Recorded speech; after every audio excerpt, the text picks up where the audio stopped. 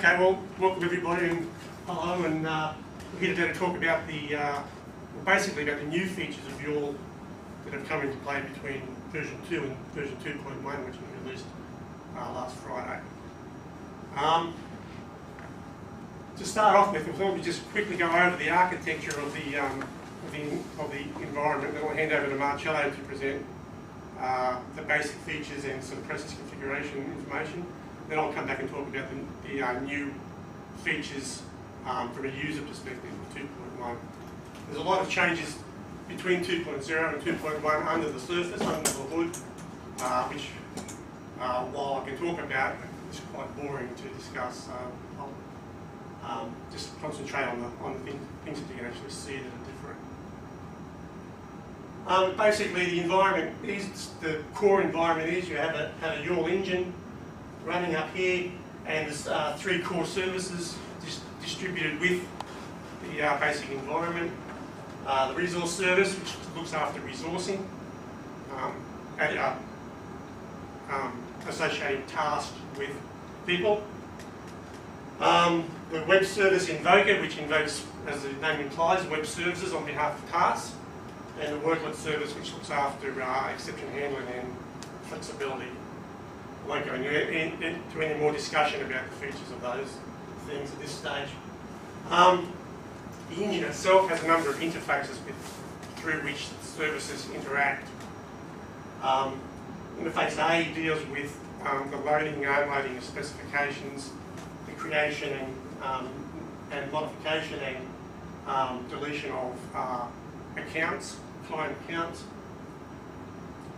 And the distribution of the information about services that are registered with the engine as well, parts of interface A. Interface B is to do with all of the things to do with process instance. So what tasks are available, what their statuses are, what the case statuses are, and all that sort of thing. Interface X is the exception handling interface. So it deals with passing events to an exception handling service to check for and possibly handle any exceptions that may occur during a process instance's life cycle. Okay, so that's the engine. There's also interface E, which is the logging interface that plugs into the process logs, and through that you can get access to the process logs and get information about historical information about processes. Down here we have the process designer, which is another name for the YAWL editor. It's a standalone Java application. It talks to the engine through interface A, basically just to get information about what services are available to associate with tasks at design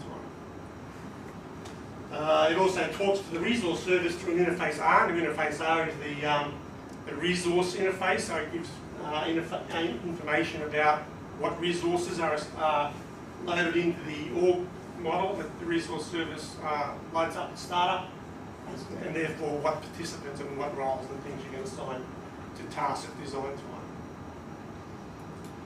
time. The resource service itself talks to the YAWL engine through interface A, interface B, and interface E, even though it's not shown there. It uses interface A to load and unload specifications. It uses interface B to start cases and monitor cases and that sort of thing. Resource service also has an interface O, which is the data source interface, or the org data model interface. It allows you to plug in other organisational data models besides the one that's by default built into the resource service. I'll talk more about that a little bit later. Interface W is the work queue interface, work queue gateway.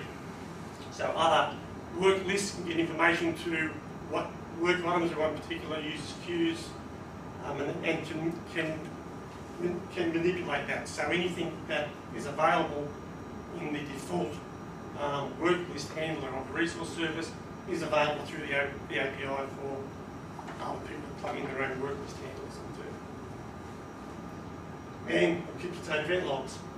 And it also provides, as I said, a default work list for users and also for administration of YAWL specifications and processes.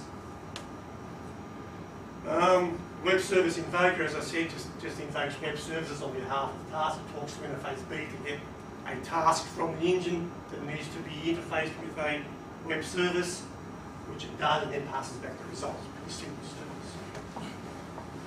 The workload service, as I said, handles exception handling and flexibility. It has a rules base from which it determines which exception handling process to run on an exception, or which workload to run on a task to make it more flexible.